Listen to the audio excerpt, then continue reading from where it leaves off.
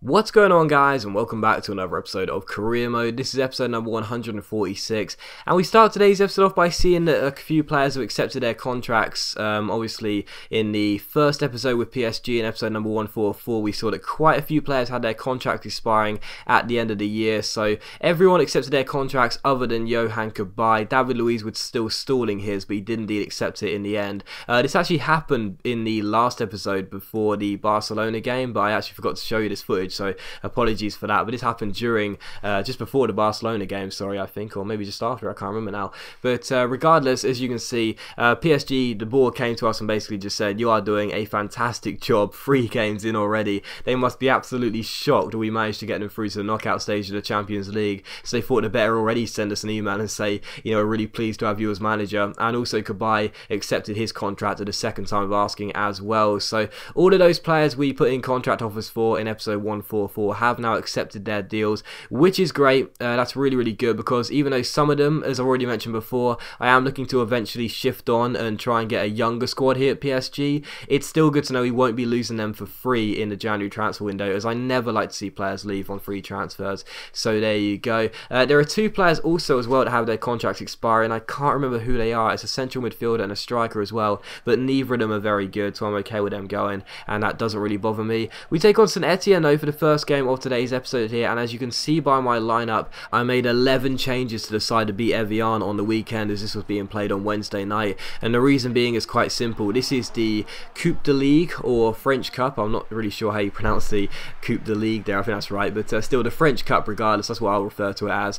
And to be honest, I'm not really fussed about it. It's not in our objectives. The board have basically only given us a league objectives this season, haven't bothered with a European one because they probably thought we were going out anyway, haven't given us a cup one either, so I'm not really bothered. My main focus will be on the league this year, but regardless, we did actually take the lead in this game despite playing a bit of a backup side. It's Keita, the Spanish winger, getting the goal there and making it PSG 1, St Etienne 0. So this is a really good chance for those young players who, as I mentioned, I do want to bleed into the first team to show us that they are good enough to play in this Paris Saint-Germain first team. And it is Keita who gets the goal there and makes it PSG 1, St Etienne 0. Possibly a target for my Racing Santander Club and Country series, who knows, but he does make it 1-0 there, and it's an early lead for Paris Saint-Germain. But Areola has to make a very good save there in the 25th minute, the young goalkeeper stopping the shot and turning it away, and the header was cleared too. So still PSG 1, St Etienne 0, but to be honest, St Etienne's side was pretty decent as I looked at it before the game, and that's why I wasn't really surprised that in the 44th minute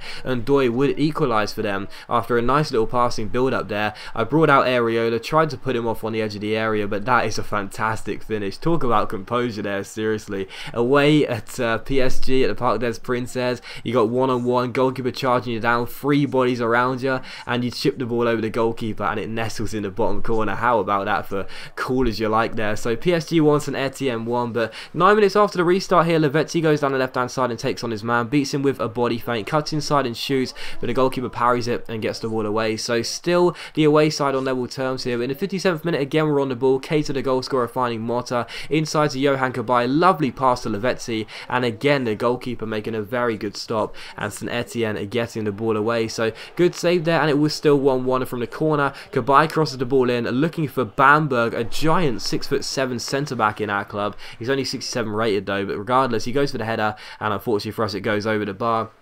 But 66 minutes on the clock, unfortunately for us, St Etienne would actually go ahead and take the lead in this game. And Areola is a very decent young goalkeeper. He's got a lot of potential, has the potential to be very good in the future, but that is a moment he won't want to see again. The corner comes in, it basically goes through his hands as he goes for a simple catch, goes all the way to cornet at the far post, and his simple volley goes into the back of the net, and it's PSG 1, St Etienne 2. So 2-1 to the away side, and we were facing elimination here in our first game in the French Cup. And in the 90th minute, I threw our centre-back forward, trying to get ourselves a goal. In the end, though, it just wasn't forthcoming. I did have a couple of chances from late on here. He was the best one here. Keita to his man, back to Keita, fake shots around Jefferson down the right-hand side, crosses the ball in, does pick out the big centre-back playing centre-forward, but unfortunately for us, the header goes wide, and it was actually the final touch of the game. So, final score, PSG 1, St Etienne 2, the away side pull off a bit of a shock, but in the the end, even though it's our first loss as PSG manager, even though I'm very, very disappointed to know that we aren't going to go any further than the round of 16 stage in Coupe de Ligue, it's still not something I'm that fussed about, because yeah, sure, it's sad to lose for the first time, especially at home, but at the end of the day, you know, even though we were in a winning position as well, at the end of the day, you know, it's not in our objectives, so the board won't complain regardless. You know, we could have lost that game 10-0 and the board would not be fussed about it. So, well, maybe they'll be a little bit embarrassed about it, but regardless, they wouldn't be too fussed about it in our objectives for the season.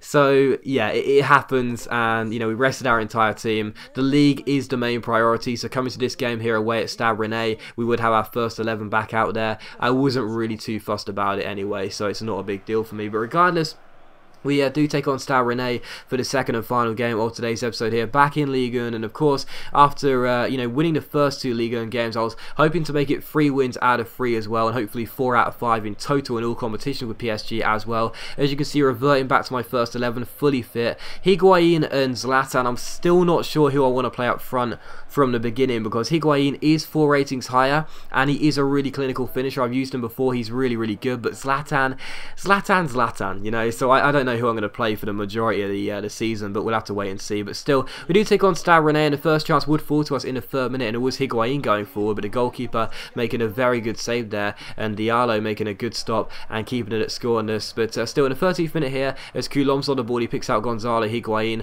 looking to create something. He does pick out Lacazette down the right-hand side, and again, the goalkeeper makes a very good save, and the follow-up shot is tipped onto the post by the goalkeeper and turned behind for a corner. So, still goalless, and from the corner, Hazard crosses the ball in, and finally the deadlock is broken. I say finally, it's only 15 minutes in, but we'd already had a couple of great chances and had hit the post, but David Luiz gets the goal and makes it Stade Rennais 0, Paris Saint-Germain 1. So I've never been a huge fan of David Luiz in real life. You know, on the game though, I do know he's hugely overpowered, so I may not be a huge fan of his in real life, but you know, you've got to use him in the game if you do want to have an OP centre-back. So Luiz does make it 1-0 to Paris Saint-Germain, and we are in front of this game, and deservedly so. Higuain then went close in the 40th minute, his header going just over the bar and behind for a goal kick. And a couple minutes later here, Handanovic is on the ball for us and plays it out wide towards our left back Lucas Digne, through towards Eden Hazard. He passed the ball to Remy Cabella, back down the left hand side to the Belgian, who takes on Danza, beats him for pace, keeps on going. A really good chance here, cuts inside and almost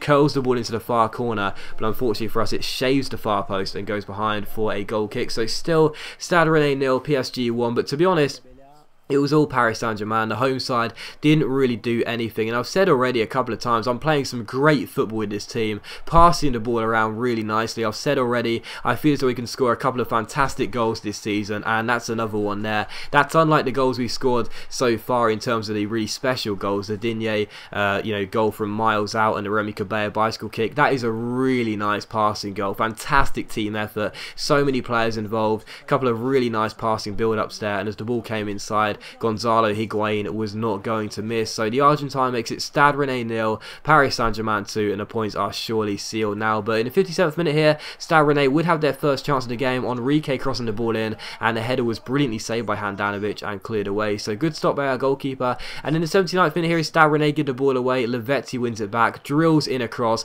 picks out Lacazette in the centre. Love those drill crosses in this game. They're so overpowered. Picks out Lacazette in the centre, and he ends up sliding the ball in and making it Stade Rennais 0, Paris Saint-Germain 3. So Lacazette getting his second goal in 2 league games. Very, very nice finish there as he dives in and makes it 3-0 to the away side. And in the 82nd minute here, how about this? Stade Rennais get the ball away. Lacazette Berber spins around his man. What a chance here as he slides it through towards Zlatan off the bench. He takes it round the last man, Danze, with a scoop turn. Then a Berber spin. Then a nice finish into the far corner. And the referee gives a free kick to Stade Rennais. And I was like, what for? Why have you given a free kick there? Because I genuinely could not understand what the free kick was given for. Ibra went forward, scored a perfectly clear goal in my opinion, but the referee chalks it off for a free kick. But, you know, at the end of the day, Zlatan may have been disallowed that goal, but the referee certainly can't find fault with that goal.